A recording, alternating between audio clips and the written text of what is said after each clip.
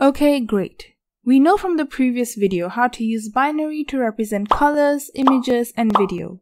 But what about just the stuff on my keyboard, or my emojis? First, let me tell you about ASCII. ASCII stands for American Standard Code for Information Interchange. It's used for different symbols, numbers, and alphabets, and is written in 8 bits, so in total it can have 256 characters.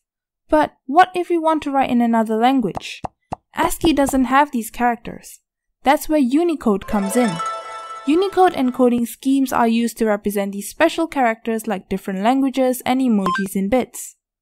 One scheme of a fixed length is the UTF-32, in which each character is converted into a 32-bit binary number. Other schemes that are of variable length instead are the UTF-8 and UTF-16. The UTF-32 method, however, isn't popular as it takes up more space and you can't have any other number of bits except for 32. So, most of us use UTF-8 or UTF-16. For UTF-8, each character is converted into an 8, 16, 24 or 32-bit binary number.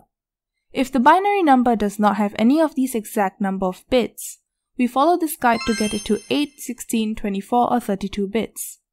The X is replaced by either the binary number or zeros if there is still extra room. You can imagine this as sort of half of a pyramid.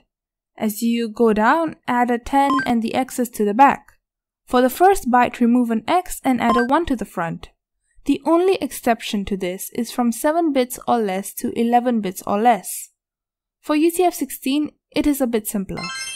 Each character is converted into a 16 or 32-bit binary number.